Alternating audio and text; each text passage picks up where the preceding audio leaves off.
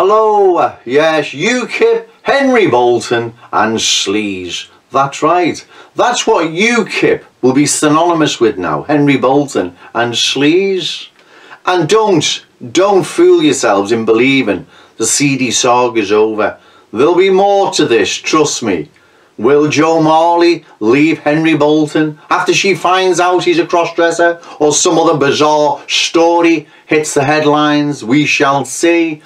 Or will this now prompt another leadership challenge within UKIP, bringing more disruption to the party, alienating more voters when UKIP needs them, just in case Theresa Vincent-Price doesn't honour their obligations, keeps us in the single market, open borders, and we're really just out the European Union in name and name only. So UKIP needs to keep itself together. And obviously the enemies of Britain know that, and that's why they're in there now, causing as much trouble and disruption as they can. No, it's not all an accident. It's all an accident all the time. You see, when Nigel Farage was leader, none of this was happening because he's a genuine patriot. He's not in the pay of MI5, or either it's two criminal proxies, Hope Not Hate Nick Lowe, Jerry Gable's Taylor magazine. He's a genuine person. You may not agree with him on everything, I don't, but he's better than Theresa the Appeaser and all the rest of them, isn't he? Of course he is, right? So there was none of that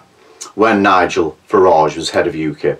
But as soon as he foolishly stepped down, that's when all the spies have been activated and all the trouble. Stephen Wolf, handbags at dawn in the European Parliament. And the cat fight in Hartlepool, I'll leave that at the end. That's a classic example of the dirty tricks department, the state, or its two criminal proxies, Hope Not Hate, Nick Lowe, Jerry Gable, Taylor magazine, are playing. Probably Hope Not Hate more so, and that Nick Lowe's. They're unscrupulous swines that don't play by any rule book, right? The big boys in MI5 have to. That's why I believe they pass them to the criminal proxies. They can do what they want then.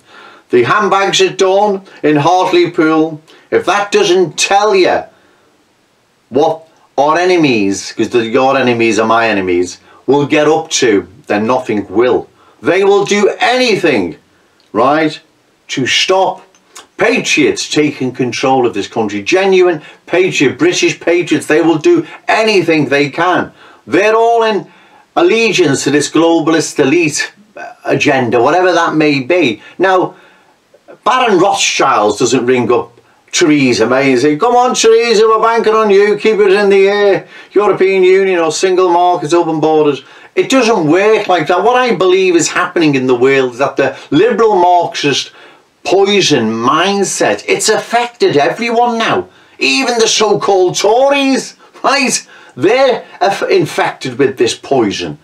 And I think that's what's happening now, is that the media sets the agenda as well. That sets the tone, doesn't it, as to how you're meant to think. You're meant to be, pro-immigration, open borders, pro-equality, diversity, all the usual stuff that we see happening today.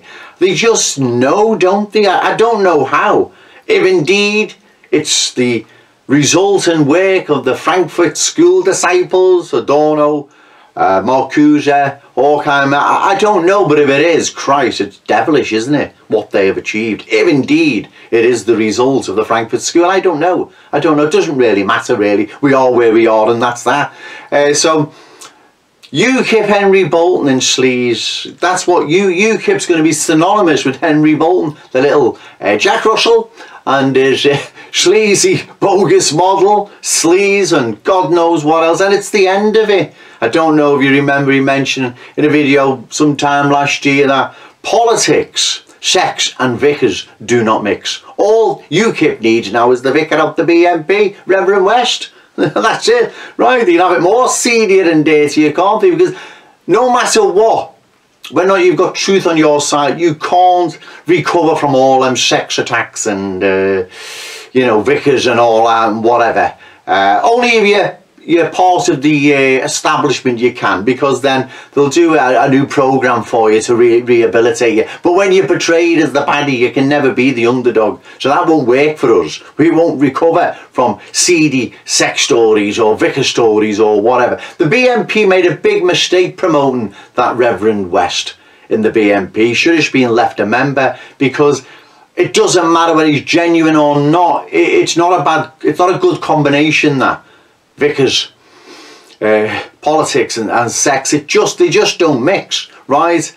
You know, and it doesn't enhance your profile, street cred either. It just makes you look weirdos with vicars and holy joes and you know, the work of the Lord and all that. It's bad, it's bad. But anyway, so UKIP now. It's very sad what is happening, but it's predictable. It was very predictable. I've mentioned it over a year or so ago what was going to happen. You see, the same forces that have been stopping, destroying British nationalism are the same ones doing it to UKIP now.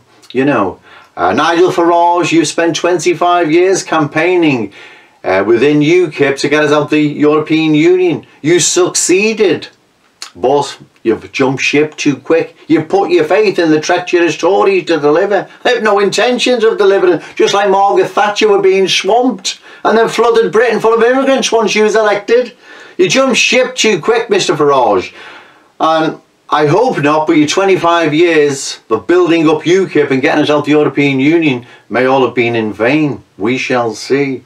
But UKIP, Henry Bolton and SLEEZE. All we need now is the Reverend West of the BNP to join UKIP, and you've got the lot then. Okay, thank you. That's right, fine.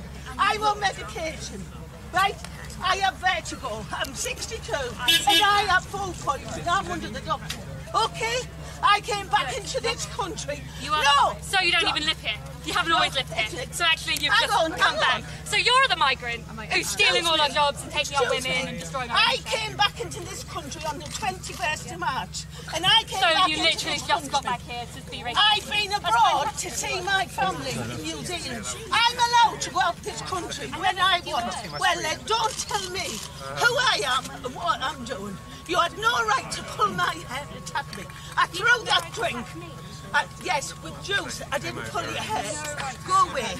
You need to learn to manage. You need to go to a chair and ask for forgiveness. My love, you're the one. Because when the police come, I'm having you arrested for assault and battery. Let's leave it. No, don't leave it. I have a right to say what I want. But she's not attacking me and scratching all my legs. Go and get yourself Look sorted. at the state of me. The police are on the way. Right, I've never had a drink, and I'll prove that because I've got the juice there in the cupboard. The police are on the way. Right, but you lady, you were going down for this.